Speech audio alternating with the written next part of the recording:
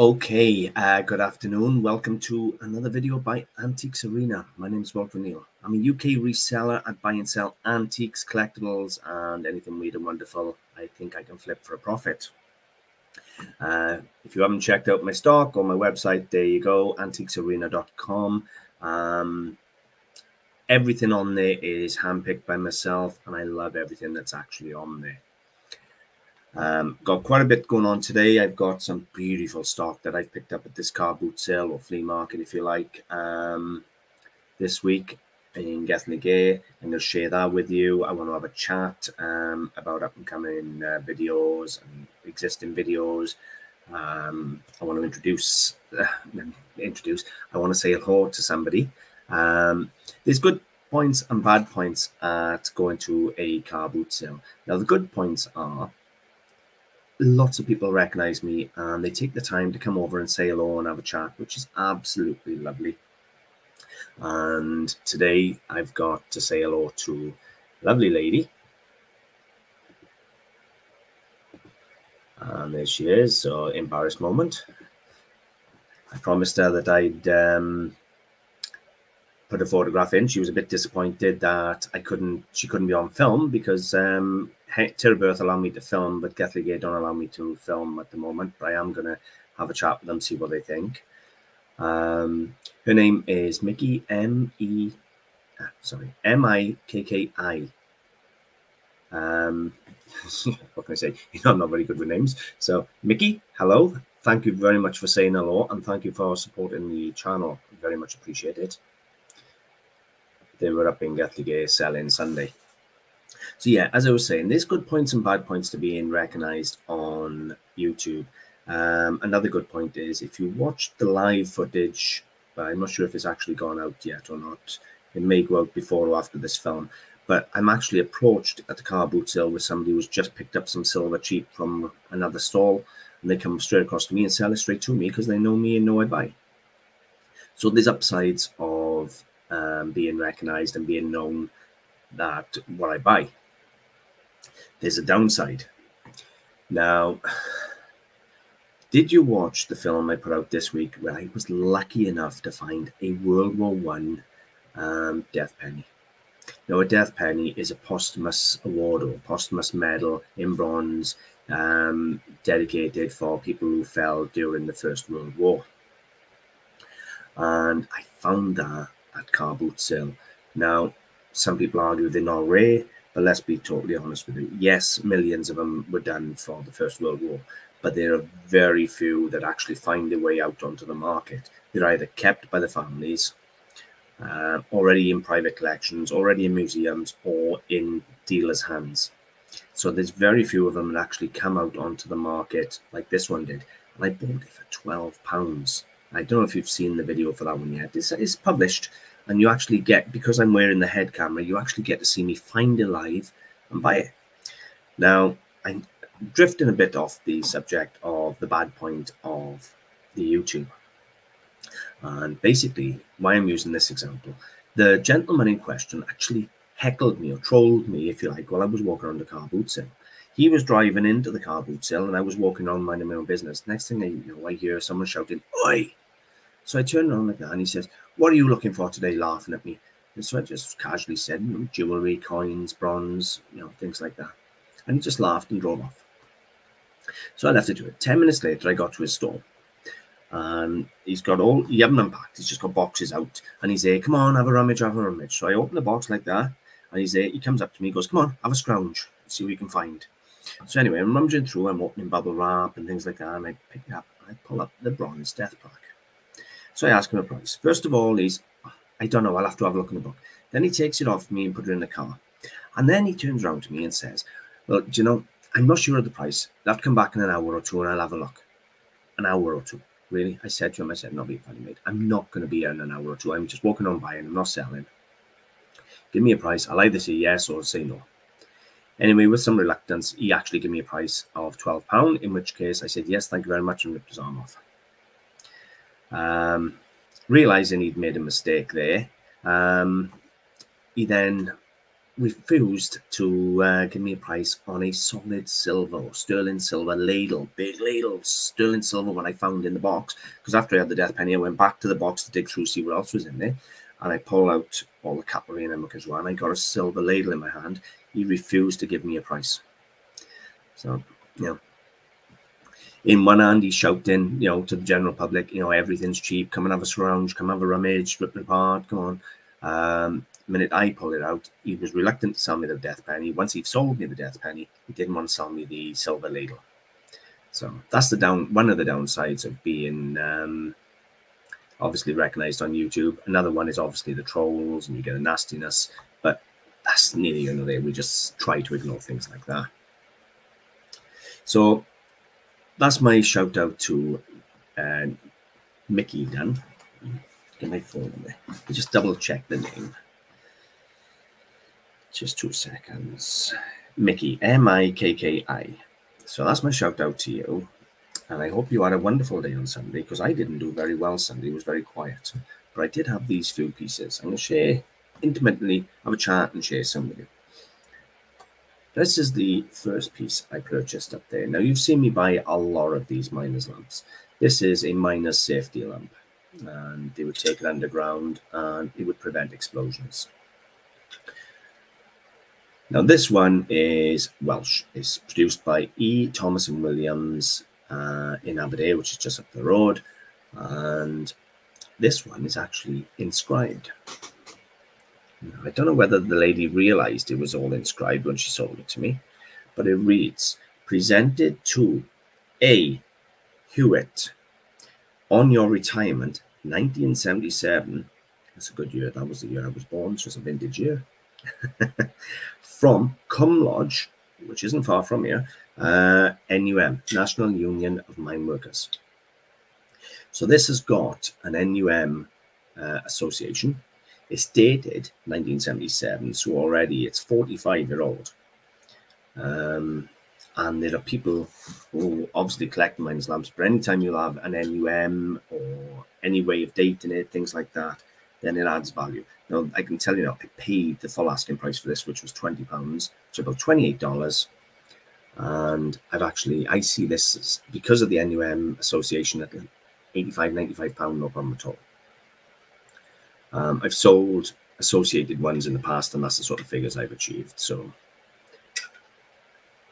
people can always make me offers, you know, if they feel like it. So that's the asking price. We'll see where we achieve. Now, I buy a lot of people who know me and people I'm sort of friendly with at the car boot sales and things. And there's a lovely couple I'm friendly with. They watch the channel, so I'll say hello to you both now. You know who you are, Sharon and Rob. Anyway, they buy quite regular, and sometimes they move it on to me. Now, they purchased this. They bought this on a Wednesday morning, and they thought it was sterling silver. And they paid £18 for it, which is about $26. However, it turned out it's silver plate.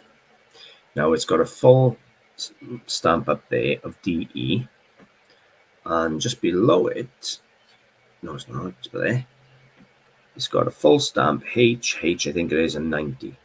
Well, that, I did say on the day I do some research, but I thought 90 was silver plate. And it turns out it is silver plate. It's silver plate T-Caddy from the Netherlands, or a Dutch silver plate T-Caddy with embossed seams.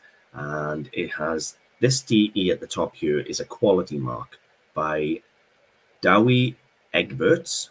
And the HH mark is Herbert Huijkas. And I done the research on that. And if I share with you this now, you can actually read it for yourself, because my reading is terrible, obviously, because of, you know, struggle to read and write tidy. So there you have it. Now, I purchased this off them. They wanted, because it was silver plate, they tried it at a couple of markets and didn't get nowhere.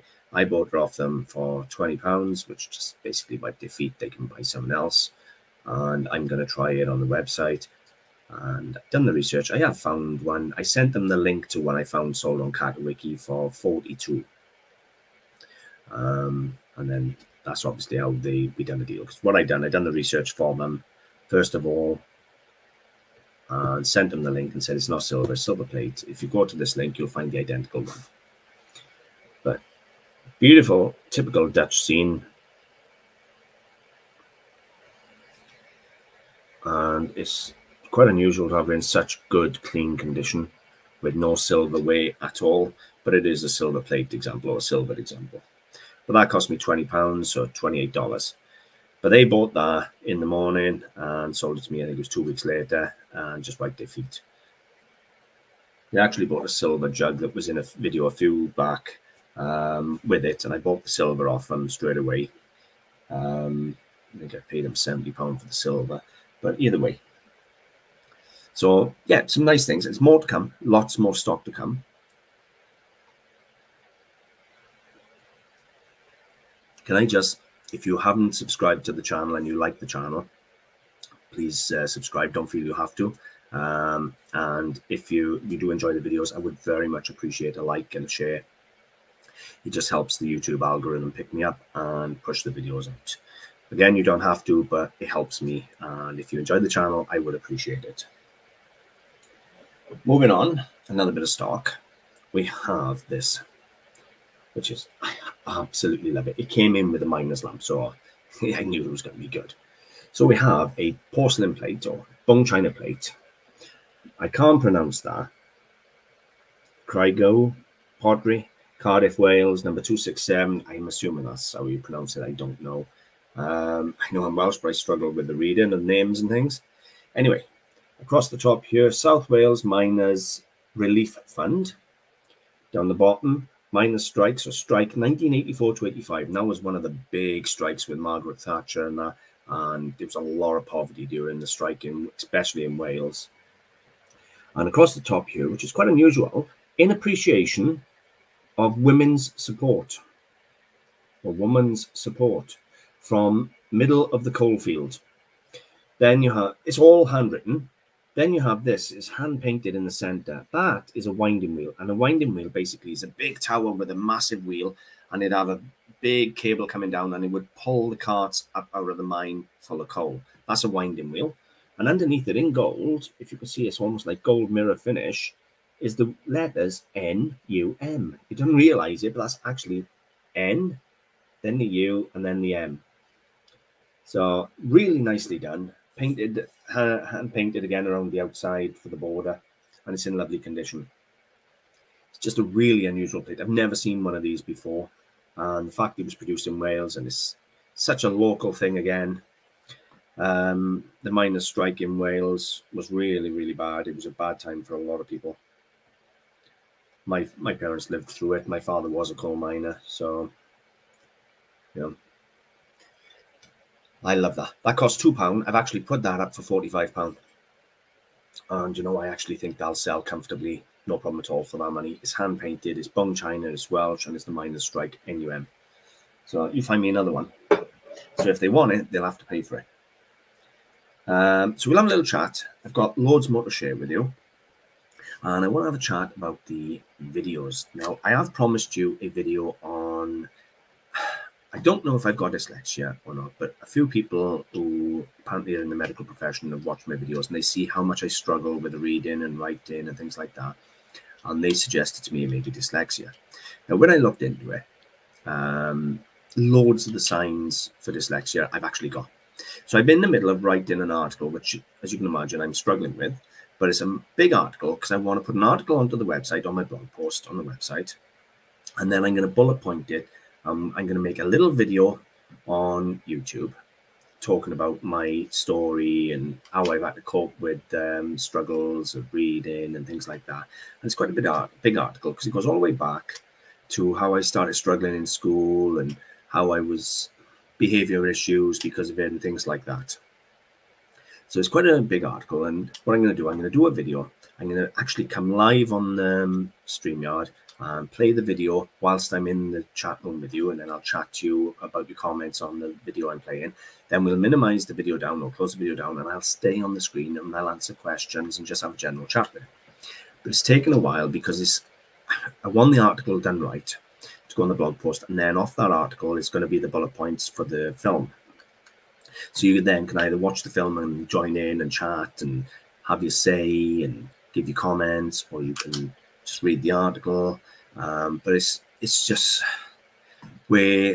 how I identify things, because how I've learned things, how I learned the antiques business, even though I find it very difficult to read a book. Some people can read a book in a day or 2 days. It takes me a month, maybe 2 months, and then I have to read it 2, 3, 4 times because they don't sink in, things like that. So all that's going to be in there. So that'll be coming out probably going to be still another few weeks, maybe a month or so away, because I still got to finish that article. I'm also going to do videos now. Now I'm loving the head camera, and I'm having good response with the head camera. I can only film through the summer with the head camera in Tiraberth because it's on the field. As soon as the wet weather comes, I can't film with it anymore. But I'm hoping to be able to go around charity shops and antique shops and things like that filming. So, for example, I can go down the pump house in Cardiff, walk around, put the head camera on, walk around the pump house, find all the stuff, take the head camera off, go pay for it, and then talk to you about it all later on. Or I may even talk to you about it as I'm finding it. So I'll do them type of films through the winter time when I can't buy at the car boot sales. And I'll do charity shops and things like that. So it's all good. We'll still manage to keep some live footage going, and I may have a chat with Gethley Car Boot Sale, see if Barbara will let me film. If she sees a few examples of the ones I've done where I blur everyone out, she may allow me to film. I don't know yet, but I'll see. I may ask for permission again. Yeah, I'll show you another 1 or 2 more items, and then we'll have a bit more of a chat. Now, I bought 2 paperweights on the weekend. First, though, one is this, which I think is fully signed up, fully numbered, everything on the base. It's Caithness Crystal or Caithness Glass, Scotland. I haven't got my eyeglass here. Yes, I have. Let's say I haven't got an eyeglass. It's in front of me. Bear with me just a second.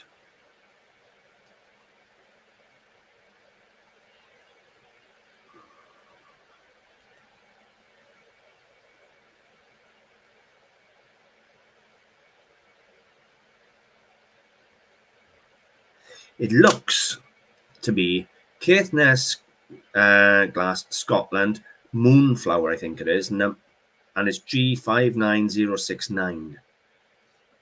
It's a beautiful thing. I'm hoping you can actually see that spiral in the center. It's a mixture of pink and opaque glass.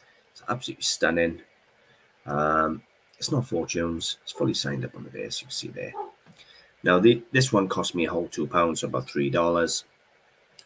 It's like 15, maybe £20 at a push, but about £15. You can hear the dog going crazy. The postman must be at the door.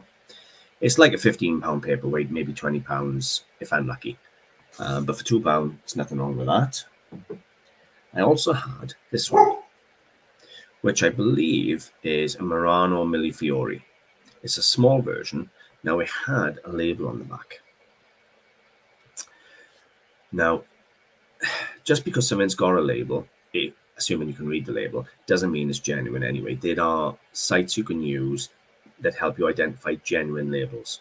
Now, I already felt this may have been Murano. It could be a Chinese copy, but I felt it could have been a Murano one. And looking at that label, it actually rung a bell as to what label it could be. So then I come over here. Now, if you come to 20thcenturyglass.com, into their encyclopedia, and then into the label section, they actually show you all the genuine labels that are found on glass. Now, this is the label here that I believe was originally on the paperweight. That one there, Murano label. But you can literally come here and you can jump, Italian, Scandinavian, British, come to British here. You have John Deakins, Lizcard, Whitefriars, Wedgwood. It just shows you the labels. So it'll also help you if you've got something in like King's Lynn there. If you can only see part of the label and you can't read it, or you've only got a picture, then you can come here and just scroll through the labels and help you identify what you've got. There is also on Facebook, there's a Facebook group Murano Glass on Facebook, and they've got a section on their fake labels, real labels. I'm assuming it's a Murano one because of that remains of a label, but again, it could be a Chinese one, but it is quite nicely done. And normally you tell by the big canes for the Chinese, smaller meter canes for the Italian and that, but it's got bubbles now running through as well, so it may be a Chinese copy, but a bit more research needed. But that was the label I thought. But that's a good little tip. If you've got glass, you've got a part of a label, go on there and just scour the labels and see where you can come to. If you've got an idea of the country, that's great. If you haven't, then it's just a time thing of just going through them all. But it's not going to be fortunes, even if it is a Murano. It's like, again, another £10, £15. But two nice little paperweights there. £3 in total, $4.50, something like that, $4, which is absolutely fine. Now, I want to mention the website before I show you some more. Now, I started the website during the lockdown phase, as you're aware. It's taken me a long time to build up. Now, I list on average on the website 50 to 60 items a week, every week. New stock going on the website. I try to do blogs, but I'm with the summertime here, or the spring, and all the car boots are going strong. I'm finding it hard for time for the blogs, but I am in the middle of writing the blog about the dyslexia. But I have over 2,000 items, 2,040 items in my shop, and they are all top quality items, really good, beautiful items. So I'm not interested whether you want to buy them or not. If you just want to go and have a browse and see what type of stuff you can buy when you're at the car boot sale. The idea of me making the car boot sale films, showing you what I buy and what I pay for them, what I hope to sell it for, it's just to give you an idea of what you can look for when you're out there at the car boot sales, or flea markets, or swap meets, wherever, and give you an idea of what's actually selling. Now, I know what I can sell doesn't mean you can sell it, but we all have the same worldwide market. So technically, it doesn't matter where we are in the world, whether we're in London or in Wales, in the sticks. We'd all sell into the same market online. So technically, if I can sell it, you can sell it. So yeah, 2,000 items, go and have a dig through. If you want to know any of my history, there's an About Me page. The website has had a lot of work done on it. I am very, very proud of the website. There's a lot on there. Go and take a look. It's honestly, you won't be disappointed, even if it's just a browse through curiosity. It's really, really nice. Next piece, come in Gathley, and I walks up to a stall full of brass and things, so it gives you a hint. And the gentleman says, I picked up this piece, and he said, you'll never see another one of them. And you know what? He was right. I found another one up for sale currently, but not as good as mine. It's not in the condition mine's in. So what do we have here? We have an absolute stunning, large, pierced brass inkstand. Now, the one I found online is described as Victorian. I would have personally put it down as possibly early 20th century, but I'm not going to argue. Could be Victorian, could be early 20th century. Beautiful. Love these pillars here for the legs. There are masks everywhere. By masks, I mean the face on all four sides. It's got a pierced design. It's got scroll work everywhere. It's absolutely stunning. Now, he said I want a tenner for it. I couldn't give him the tenner quick enough, to be honest with you. Absolutely stunning thing. Now, the one I found online has no liner. And has quite a bit of corrosion on the brass, but other than that, it's exactly pretty much identical, thick cast brass, and they're asking 140. So I actually put this up for 125 and undercut them, even though mine is in better condition. So I'm cheaper than them with a better example, but it only cost me a tenner, which is about $14. So I'm going to be around 10 to 1, 11 to 1, something like that on my return. Beautiful thing. Really, really nice quality brass inkwell. And I can see that sitting on a real high-end office desk. Something important with just decorative, lovely inkwell, a couple of pens down here around here. Beautiful thing. Tenner. That really was a cracking little find. Let me see if I can show you the one that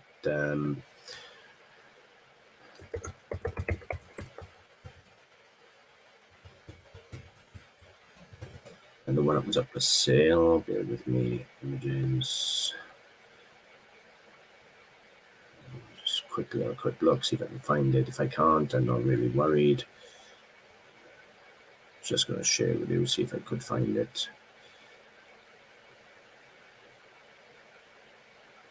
Normally do keep pages like this open. Did I see it? Goes to show there's not many of them out there because I got it, saved it. So let me scroll down off the name. Right.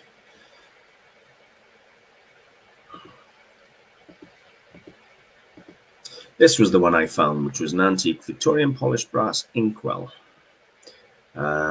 So identical to mine with legs, everything's identical.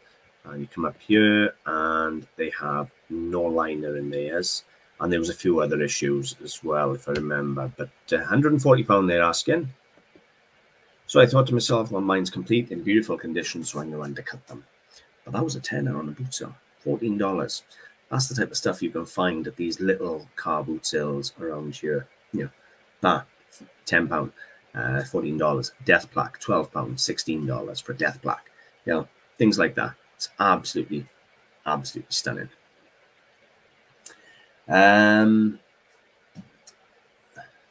Also bought these costume jewelry. They're not gold, unfortunately, but I got a pair of cameo earrings. Now on the top, if you look, there's like a fleur-de-lis at the top of the thing. Then they come down with the cameo droppers. But what I like about them is they actually just clip on earrings. So they just clip on, and we're gonna be a model now. You know. It's just a nice pair of earrings. Costume jewelry, but really nice. Vintage cameo earrings, clip on. They owed me 75 pence for the pair. So about $1. Now, I had a look. I found people selling them £40–50 a pair. So I've just put them on £20, so about $28 I put them on for. I thought, that's more than enough. But yeah. Really cute, quirky little things. The lady had loads of clip-on earrings, 75 pence a pair, and I thought, I know clip-on earrings are collectible and desirable. I went for the cameo ones and just left it at that because I don't want to be getting too in-depth into the costume jewelry. I bought them because they were the cameo and I liked them.